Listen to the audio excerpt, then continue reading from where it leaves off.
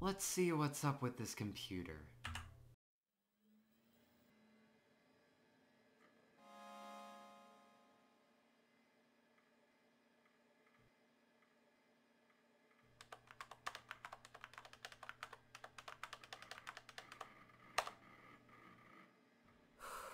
Well, that was useless. Hold on, let me keep trying some things. Just give it up already.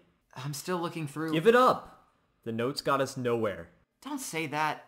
We could have just gotten the wrong laptop. Or looked at them in the wrong order. I didn't want to say anything when you got here, but these notes aren't going to lead us on a wild goose chase to find Eri. Let's be realistic about this. How could these notes... What about this situation is realistic to you? Do you think one was some sort of dream? I don't think it was a dream, but it's fair to say I don't want it on my conscience right now. For once, my life... Did you just pinch yourself?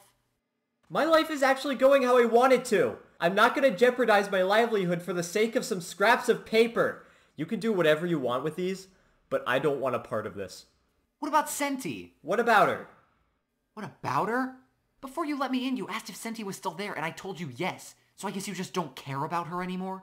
You didn't care to bring her up yourself the entire time you were standing in front of my door, so why are you here? I could list 1,000 different reasons why I'm here. I've got enough on my mind already. You know these notes are real. You just don't want to throw your comfortable life away for this. You're right. I don't. Not even for the life of another person? Not until I'm convinced without a shred of a doubt that these notes actually mean something beyond cryptic instruction. This computer isn't enough? Me traveling across the country to your exact address isn't enough? What else needs to be proof for you to care about this?